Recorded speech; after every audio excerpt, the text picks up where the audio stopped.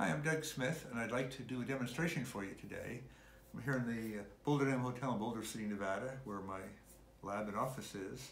And I would direct you down to the table here. It's a new instrument for debugging circuit problems. And this is from Fischer Custom Communications, and it's called an EFT Pulser. There's a part number here, but I'll show that later on with a single shot screen. So here's the pulse, here's the power supply. If I turn on this little AM radio from the 70s, you can hear the pulsar pulsing. And it's going at a good rate.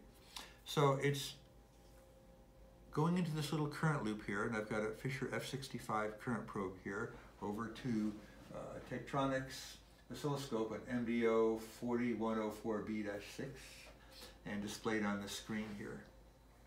And the important parameters of the current waveform is it's a fast rise time, relatively fast, 5-ish nanoseconds, and relatively slow on the fall time, about 5 or 6 times that.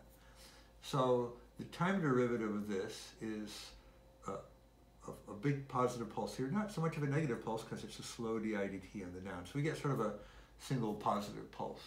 And then this is repeating maybe 10 times a second, 5, 10 times a second. So what good is this for troubleshooting operations? And that'll be part 2 of our video here.